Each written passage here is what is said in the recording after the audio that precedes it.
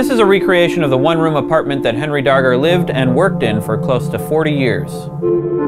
From the early part of the 20th century until his death in 1973, Henry Darger filled this room with an enormous number of paintings and illustrations, collage drawings, and volumes of writings, including a memoir and a novel that's over 15,000 pages long. And no one knew anything about it until after his death. This is Deborah Carr, Executive Director of Intuit, the Center for Intuitive and Outsider Art. Nothing, this is all secret. He never intended anyone to, as far as we know, to see it. As a matter of fact, on his deathbed, he told his landlord to throw it all away. Of course, his art wasn't all thrown away. After his death, Henry Darger's landlord started to throw it out, but they recognized the value in it and saved it. And now some of it sits on display at Intuit in Chicago. We are the only nonprofit in the United States dedicated solely to exhibiting outsider art. Outsider art is art created by people outside the mainstream, self-taught, no influence by the traditional Academy of Art. I guess you could say that Henry Darger is the ultimate outsider artist. Right, we could say that, Henry Darger is one of the most well-known and celebrated outsider artists in the world. His works are much sought after and routinely sell for hundreds of thousands of dollars. But despite this acclaim, we know very little about Darger himself. We know he worked as a janitor at a hospital most of his life. He was deeply religious and he attended church on a regular basis, but he only had one friend that we know of, and no one knew about his work. While he did write a memoir, it was incomplete. So why he worked in secret is a mystery, and the only answers we have are what can be gleaned from the art he left behind. He was a recluse. He lived in the real room that is recreated here for 40 years. Everything here was in his room. It's neater in general than it was in his room. These are photographs of the room as it was found. So you can see there's a lot going on. Stuff is piled up everywhere, lots of materials.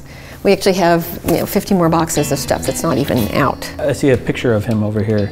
Is it, looking him up, that's the only picture I saw. Is there any other? There's another picture that I've seen of him as a younger man with his friend from the Army. Why do you think he made it? Why did he make this art? Well, we won't know for sure, but clearly he was compelled to create the art, and he was compelled to write the story. This is the way he expressed himself. Could you tell me a little bit more about the art itself? Well, people are sometimes shocked when they see his art. So the story is, I think, somewhat important to understanding what the art is about. In his early years, he started a novel called In the Realms of the Unreal. And then in his later years, after he came back from his year of service in World War I, he began to illustrate the story. So think of something along the lines of Tolkien or Game of Thrones. He wrote this 15,000-page novel about the Vivian girls, his heroines, 7 girls who led an army to free a group of child slaves that were being held captive by an evil army. So it's your classic good versus evil story. But when you see some of the images, they're sort of horrifying. But when you put that into the context of, here are the evils being done to the child slaves by the evil Glendolinians, and they're about to be rescued by the Vivian girls and their good army, it's a little bit more palatable to see why he created those images. All right, this is an interesting painting. This is on loan from one of our board members, Bob Roth. And I like this one to be here because you can see all 7, 3 here and 4 over here, of the Vivian girls, and they're in their army uniforms. And here you can see the evil Glendolinians that they're fighting against. And I love that he has captioned it for us, a battle near McAllister Run. I like this, they all sound very Civil War to me. Vivian girls fired on nearby from ambush, but they shoot their way to safety without one being injured. Hooray! The Vivian girls have. Yeah. But it's a very dramatic scene.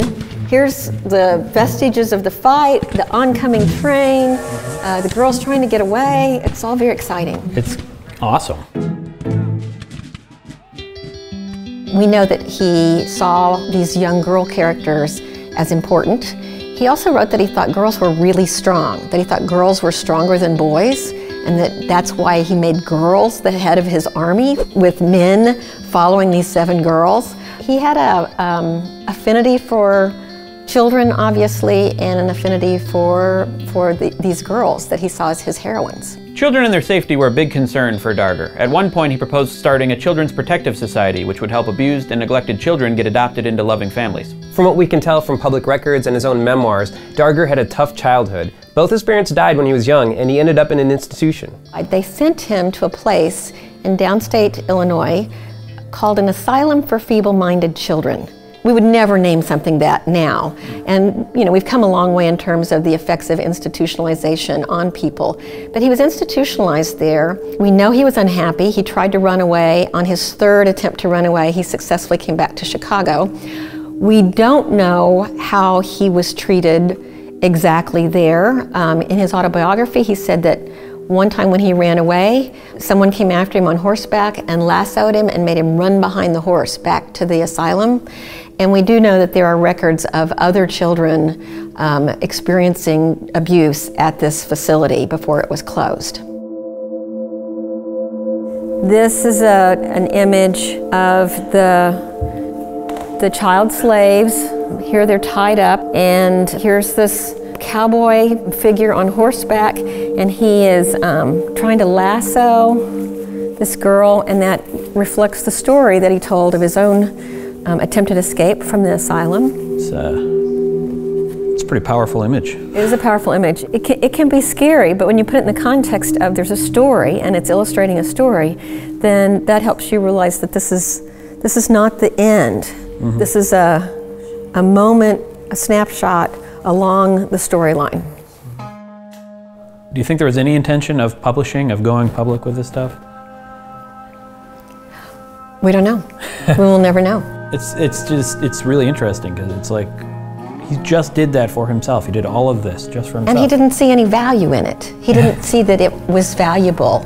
Yeah. He taught himself to draw by tracing other images, and in the mainstream we might think that tracing is not valuable, but you see him using tracing and collage. He cut some things out and pasted them in. Some things you can tell that he attempted to draw freehand. So it's a very interesting mix of styles together. So do you think part of the intrigue is that it was secret while he was alive? Do you think if he were alive and he was putting this out there, it wouldn't be as popular? Well, certainly the secret is part of the intrigue and part of the aura around these works. But I think the works stand on their own as legitimate artworks. And would he be as popular if he'd been pushing the works out there? Well, he wouldn't maybe fit as neatly into the outsider art category. I think that the reason this is sort of pure outsider art is because he did it just for himself. So what do you guys think? How do you think Darger's art would have been received if it had been released when he was alive? Or what if it had been thrown away? I mean, could it be considered art if only the artist sees it? How do you even make the judgment of it, whether it's art or not? Don't you need other people to watch it? Yeah, or something? It's like the tree falling in the woods and no one around to hear it or see it. To determine whether it was art or not. Let us know in the comments. By the way, I was around to see it, and it did fall into the woods, and it made a sound. It was. Yeah, but then you would have been there, and then that would negate. Yeah, but I'm dead. What? Shyamalan. Thanks for watching. If you liked our show, consider clicking like. And if you want to see more, consider clicking subscribe. And if you want to support our show, consider going to our Patreon page. And if you hate the show, just don't even consider anything. You don't have to do anything. You just go do something else. Yeah, go bowling. I don't know. That sounds great. Seems like internet's not for you.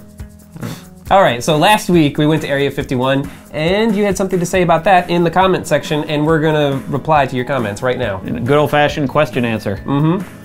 Gerard Dennis asked, where are areas 1 through 50? Well, you're probably trying to make a joke, but this is an interesting question because there's sort of an interesting answer. Well, Area 51 isn't its official name. It's usually referred to by a couple names, Homey Airport and Groom Lake, and it's part of Edwards Air Force Base. It was referred to as Area 51 in a CIA document from the Vietnam War, and that might have something to do with the Atomic Energy Commission's grid numbering system of the area. According to Wikipedia, it's adjacent to Area 15, which I guess could mean that the CIA made a typo when they were talking about it. But in the end, we're not really sure why it's called Area 51. It's a secret. Just caught on. Yeah, it's a secret. A lot of you had good suggestions for why we like secrets. And, yeah, we like the unknown. We like the sort of limitless possibility of not Not knowing gives you possibility. You can make up your own answer. And who doesn't love that? Yeah, and sometimes the answer can be boring. Yeah. You know, like, and I'd rather not have the answer. I just want my own imagination to run wild. You know? Yeah, and that way you're not wrong too. Yeah. Why do you like secrets? Are you interested in secrets? I like secrets, I guess. What I think secrets are, and I think they are a distillation of curiosity. Okay. And when we were talking about secrets, we're sort of talking about like wanting answers. We want truth, and that's what we're looking for when there's a secret. We want to know the truth of that secret. But there's the opposite side of that, which we've already sort of talked about, is that like when we don't know what the truth is, we make up our own truth, and that can be sort of like we're making a meaning. We're giving this like empty spot, this like missing piece of the jigsaw puzzle. We're giving it meaning by making up our own truth. So we're playing God. Sort of, or we're making God to fill in that space. Yeah, sort of like the show Lost. The whole show was a secret. Yeah. And once they revealed the answer, it sucked. Yeah, according to me. Yeah, if you're gonna watch that show, I mean, like you could probably stop after season 2. Yeah, just live with the secret. Just live in the secret. Yeah. Next week we'll be talking about one of the biggest secrets in the universe. The recipe for Coca-Cola? No, but that's a good one. Dark matter. Yeah, dark matter. What is it? Where is it? Well, we know it's in space, but we don't know what it is, and we're just trying to detect it. We're trying to find out. That's what we do.